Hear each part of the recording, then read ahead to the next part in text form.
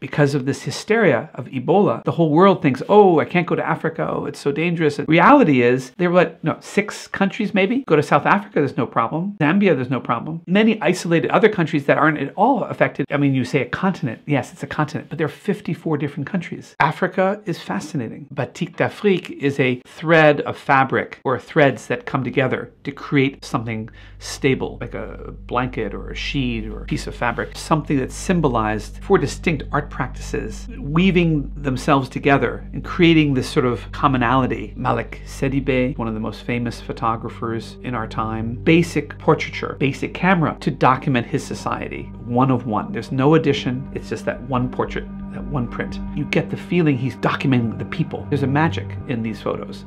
Or Gonçalo Mabunda from Mozambique, an artist who's using stockpiles of guns, weapons, and appropriated them and made them his story about Mozambique, about war, people dying, being maimed, fighting each other, memorializing what has happened. It has a conscience. Why does he have all these pieces of destruction in his backyard? Is there so much of that, so much abundance of these weapons and bullets, etc., that he can just freely make sculptures? It's mind-boggling. Are we in the West, Russia, Israel, are we selling all these weapons? Certainly as art pieces come out, you wonder. Then we have a young artist from Zimbabwe, Moffat Takadiwa. He has created these wonderful sculptural artworks through covers of fans, bottle caps, aerosol canisters, or nozzles, junk, garbage to make beauty. Moffat might be an eco-warrior. In certain societies, you think this is complete junk that you're going to recycle and put it back into the earth and you'll never see it again.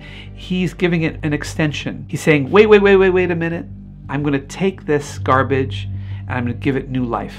Or Aboudia from Ivory Coast, who uses oil stick and canvas oil paints, who's one of the hot, young, innovative painters who learned on the street in art school.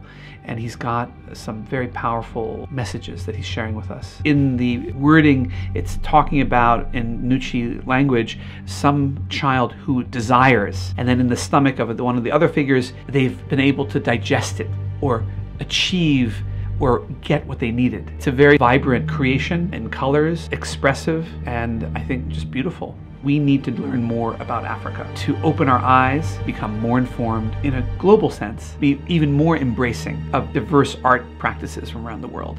And I think Africa is just part of it.